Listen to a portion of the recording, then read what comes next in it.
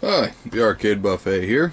Just wanted to do a little bit of kind of a special thing here, kind of a tech video thing.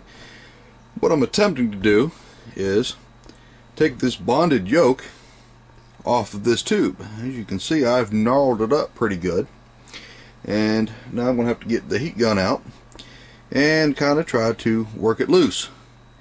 So we shall see how that turns out. As you can see, got me a nice powerful heat gun.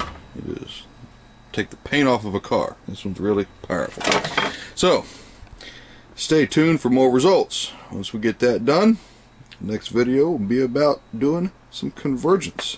See if we can get it kind of right. I'm going to turn this tube into my test tube due to the fact my other one, the focus pin, broke. So I've got to get me another tube. And this one's got some scratches on the face, so it'll be a good test tube once I get the yoke off, providing I don't break the neck. So, stay tuned.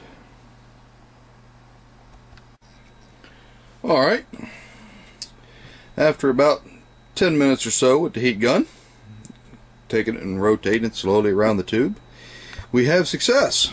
As you can see, it gets pretty gnarled. It's pretty hot, let me tell you. So make sure you wear some gloves, whatnot, while you're doing this, otherwise you will burn your fingers.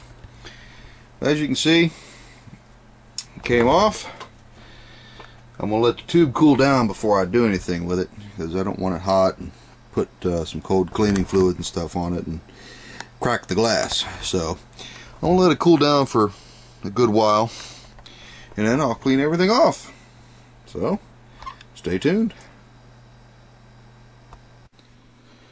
Alright, a little more progress. I got the frame, everything swapped over. Got the degauss coil put back around it. Got it all wire tied down. But haven't got the yoke on it yet, so that's the next step. But just wanted to get a quick update. If I can find it here. Yeah, there it is. Here's the yoke. This is what we're going to be putting back on it. This one here, I've done a little modification to, so I can take and repair different chassis on the same tube. A couple different types can use this yoke. So I have this on here and have different connectors, so that way I can just swap this and go to the other styles. Not a big issue. So we're going to give it a shot, see what happens. Stay tuned.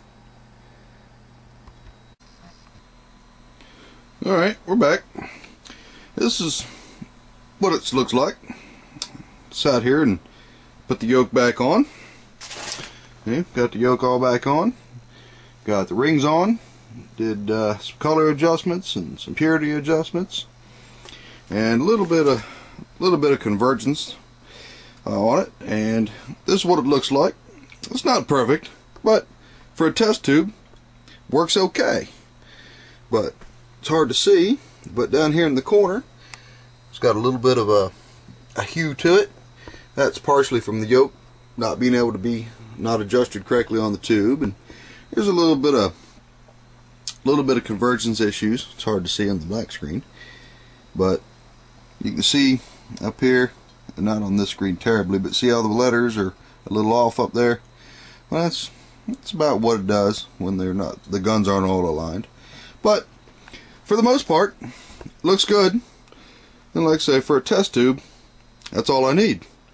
So, one TV rescued from the dump and turned into a perfectly good test rig for repairing chassis. So, I just thought you guys might enjoy this. So, not too many technical details in this one, but all in all, the end result is what I wanted. A nice picture tube to test with. All the guns are good. Beautiful colors on it. But like I say, convergence is a little off, but that's okay. So, hope you all enjoyed. If you liked the video, please leave a comment. If you need any parts, hit me up.